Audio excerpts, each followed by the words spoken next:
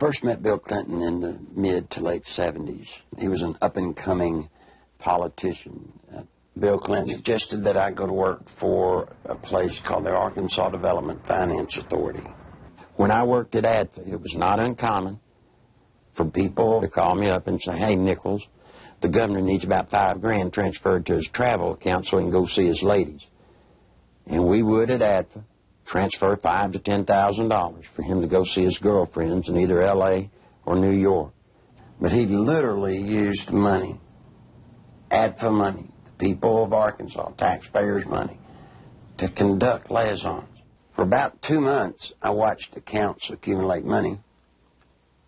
At the end of the month, they zero balanced. They're laundered money. I went to Bill, and I said, "Bill, you've got 2 weeks to tell the truth, or I'm going to tell it. You're breaking the law, and I can't be a part of it." Back in 1990, I did something that most people wouldn't do in Arkansas. I sued Bill Clinton. In that lawsuit, I brought out the names of 5 women.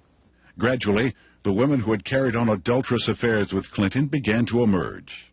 The first was Gennifer Flowers. During the 1992 presidential campaign, Gennifer Flowers had come out of my lawsuit. A man called me on the phone on a Monday. His name was Gennifer Johnson. He was an attorney. He was a special attorney. I didn't even know it. You see, he lived next door to Gennifer Flowers. For security purposes, Gennifer Johnson had installed a video camera near the front door of his Quapaw Tower condominium. Guess what he caught on tape?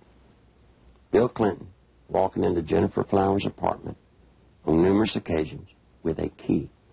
I actually saw him go into her condominium.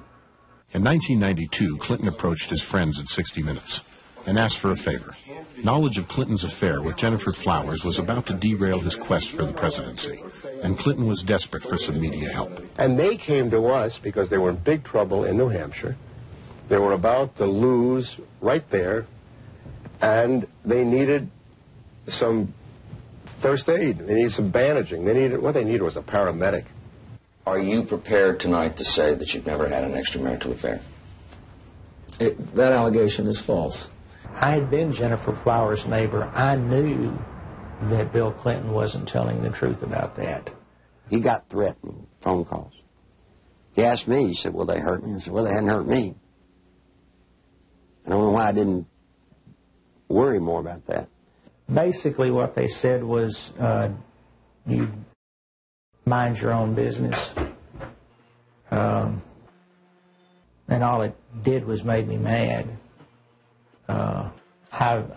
I never thought in a million years that anybody would follow up on it. Saturday morning, we found Gennifer Johnson beaten and left for dead. And without getting into gory details, both elbows were dislocated, his collarbones were broken, his spleen and his bladder were ruptured with holes the size of $50 in them. His nose, his sinus cavities were all crushed. He had been beaten by Clinton's people. Were they very large? Yes. Yes, they were. Did they say, "Where's the tape"?